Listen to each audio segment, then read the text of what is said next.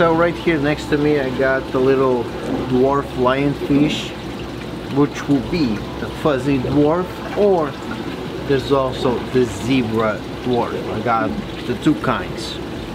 And the scientific name is Dendrochirus brachypterus for the dwarf lion, and Dendrochirus zebra for the zebra dwarf lion. These little guys, super cool, super cute. They will recognize you. Their eyes are more towards the front, facing forward, because they're predators. They need to be able to evaluate the distance, so that's why their eyes are kind of a little bit more towards forwards. Preys, the eyes will be towards the side, so there's a bigger angle so they can see the predator. These ones, I just got them on this shipment that you guys saw. They are just focusing on feeding them live food, so they're eating ghost shrimp.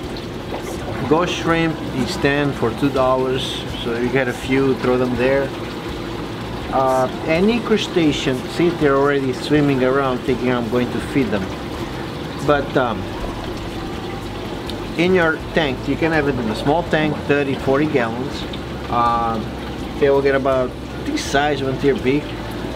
Right now they're about this size. So these guys come from the Indian Ocean. The difference between this one and the volitans is much bigger. That's the one that is causing us some problems here in Florida. They're big, and they eat whatever fits their mouth. These guys will also eat whatever fits their mouth, but it's all tiny fish. Like these has to be super tiny, and shrimp, like peppermint shrimp size, they will eat. But once they get bigger, they will eat bigger shrimp. They will not bother the coral at all. You can have as many corals as you want. Have big fish. They don't move that much. They kind of hop around. So be careful when you're cleaning the tank not to get stung by them. So make sure you know where he is.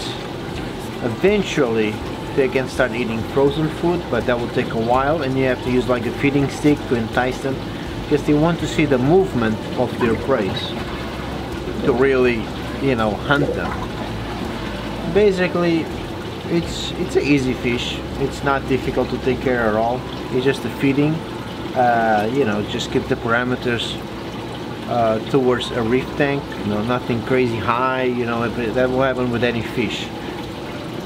If you ever get stung by these guys, it's almost like a bee sting, but worse. You want to put your hands or the affected area that was stung in very hot water, because the venom that you got, it's basically a protein, and it gets denaturated at high temperature, so it breaks down. So nothing really, you know, be worried, but don't go. It's not going to kill you.